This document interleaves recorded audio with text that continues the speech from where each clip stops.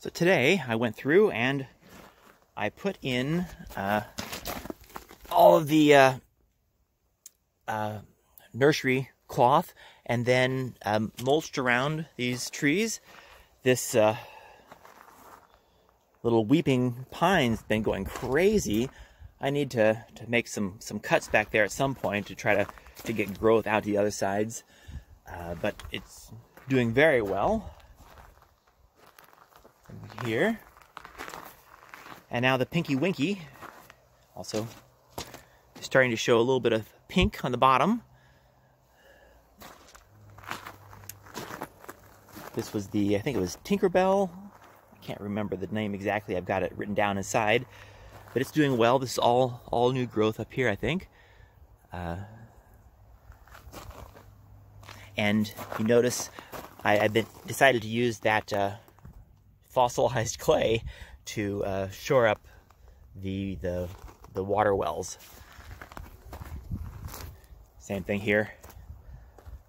This guy's in pretty good shape. And this is the white lilac. We've got a couple leaves that are dead. I went through and cut off a bunch of the lower ones, but you notice here that we've got what looks like growth, and this has been here for about a week and a half, so I'm hopeful that that's going to eventually turn into something, but I'm pretty sure this plant's going to survive. Gone through and done some more trimming on the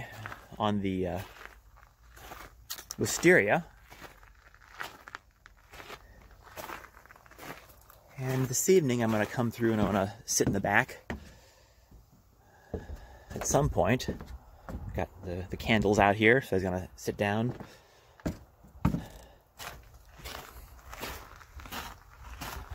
And this other one I also mulched. I'm going to get a big heavy load of mulch to do this whole area over the next couple, well, maybe next weekend. Everyone else is doing well. The grass has gone crazy, unfortunately. And I just found this little guy, this little baby pine. It was against the house, and you know, I wanted to see it live, but I knew that I couldn't let it grow up right next to the base of the house, so I pulled it out, and the root base was completely flat. So I just transplanted it into this bonsai pot, and we'll see what we can get out of that. Everyone else is in quite good shape. Pretty soon it's going to be getting down into the 40s, so I'm going to have to start thinking about bringing the citrus trees in. I've been having, on and off having some, on and off I've been having some blossoms. I don't know if any of them have set. This one hasn't, but there's one right next to it, so I'm hopeful. And finally, this, I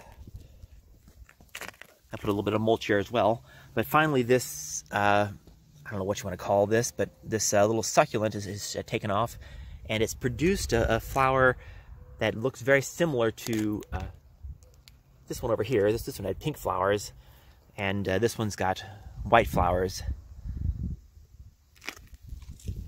That's the news from the garden.